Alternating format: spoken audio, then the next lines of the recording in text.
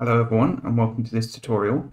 So today what I'm going to be showing you is how you can send emails in Node.js using the Node Mailer package. So I'll be showing you how you can send an email to a single recipient, multiple recipients, and also how you can include attachments and embedded images.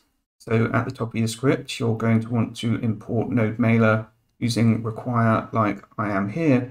And you're also going to need to install the package. So you can see there's no package.json or node modules folder here. So what you need to do is, first of all, I've already done it, cd'd into my project folder.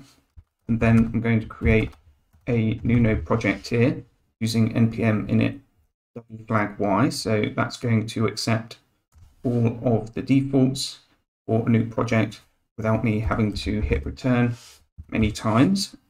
And then I'm going to install Node Mailer with npm I Node Mailer. So now this is complete, I can go back to my project folder and you now see there's a package.json file listing Node Mailer as a dependency. So we can now start working with Node Mailer. But first what I'm going to do is to create the email content itself, and this is in HTML format. So I would advise using a template literal to do this, that's backticks.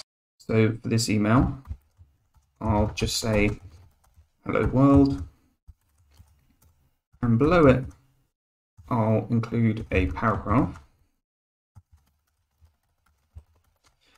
And a bit later on, I'll be adding an image to this when we come on to attachments. So now that I've created the HTML for the email, what I'm going to do is create a function here that's going to send the email, and there's going to be some asynchronous processes that return a promise inside this function. So I'm going to use the async keyword before it so that I can use await within the function, and I'll call this function main, and I'll be calling this function down here to send the email.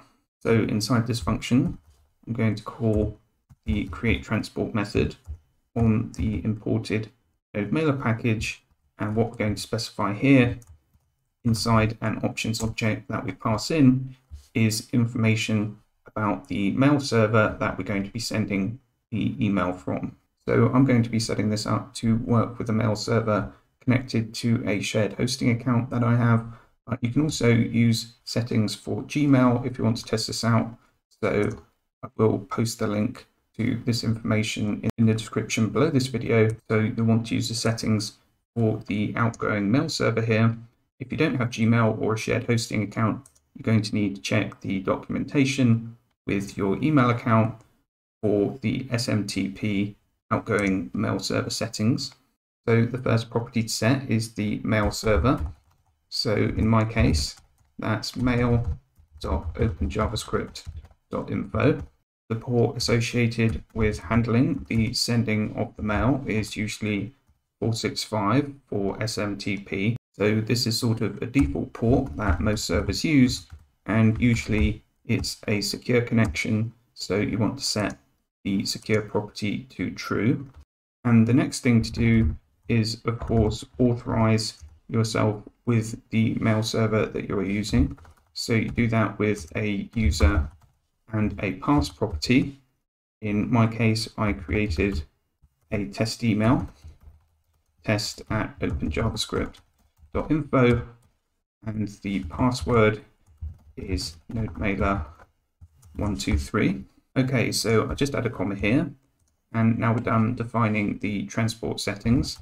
So I'm going to save a reference to these settings under transporter, and then what we're going to do is to call send mail on the transporter, passing in another object here where we're actually passing in the email itself. And this is an asynchronous process that returns a promise with information about the request, whether it was successful or not. So we're going to await the information, and after that, log message sent. And you can also include an ID that has been generated for this particular mail. So that's available on info message ID. Now, if there is an error in sending the mail, then transporter.sendMail is going to throw an error, and this console message that we just constructed is not going to be logged. So how do we catch the error? Well, it's going to throw an error, so we can catch that when we are calling the main function, and I just log the error to the console in case there is one. And now we're ready to start defining the contents of the email itself. So the first property to define here is from. So what you want to include here is the name of the sender, and after that, the email of the sender.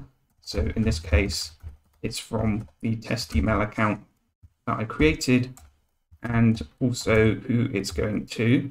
So I created another test email account, so I'll be sending it to that address.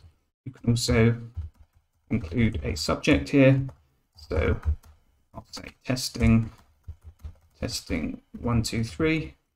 And finally, you want to define the content of the email. So I defined that up above under the reference HTML in the template string. So that's all there is to it for sending an email with some HTML content to a single email address. So what I'll do now is save what we've got so far and run the app. And hopefully that is going to send the email to my email address. So this is the ID that it is outputting for this particular mail. The fact that we can see it means that it was successful. And if I check the email account I was sending it to, you see that we got just a few seconds ago the email. You can see that it's printing the markup that we created inside the body of the email. Now, the next thing I want to show you is how you would send this email to multiple recipients. So you don't need to do much in the code other than just copy this out. So what I'm going to do above is create an array that will include the email addresses that I want to send the mail to. So just under the markup, I'll create that reference, and inside emails, I'm going to define the email that we just sent it to, and I'll also include an email that doesn't yet exist. So test3, I didn't create this email before the tutorial.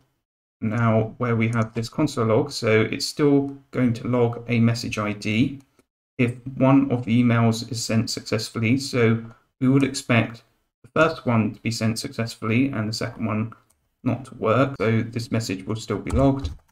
And to get the information about which emails were successful and which were not, I can log two other bits of information to the console. So info.accepted and info.rejected. And each one of these will return an array that contains the emails for which the sending was successful and the emails for which it was not. So apart from that, I don't need to change anything else. So I will run the app once again. So as I mentioned, because one of the emails was sent successfully, we get this first message with the ID logged to the console. And then in the first array with successful emails, we get test2 at openjavascript.info. And in the rejected emails, we get test3 at openjavascript.info. So exactly as we would expect. Okay, so the final thing I want to talk about is how you can add attachments. So I'll take these two images here and place those in my project folder. And then you define attachments as an array of objects inside the object where you are defining the message itself. So for each attachment, you define three things. The first one is the file name. So you can name this whatever you want. I'll just name it the same as it is on my computer. The second is the path. So in this case, it's rather straightforward. It's image1.jpg. And finally, if you want to embed it in the email, in the case of an image, then you want to give it a content ID. So this is simply a unique email-like value. So the unique value comes first, and then I'll set it to openjavascript.info. And then for the second image, I'll do the same, but I'm not going to define a CID here because I won't use it in the email itself.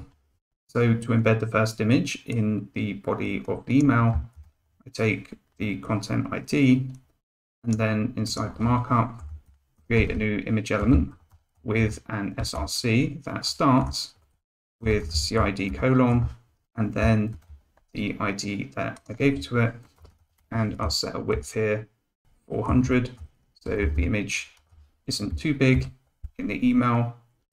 Now I'll run the app one more time. Okay, so that's successfully sent to test2 again.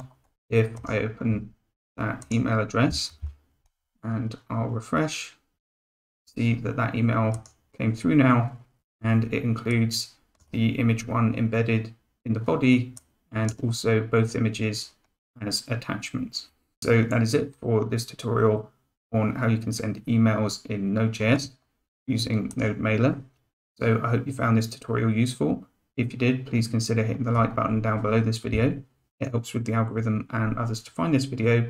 And if you'd like to see more content like this from us in the future, don't forget you can subscribe to the channel.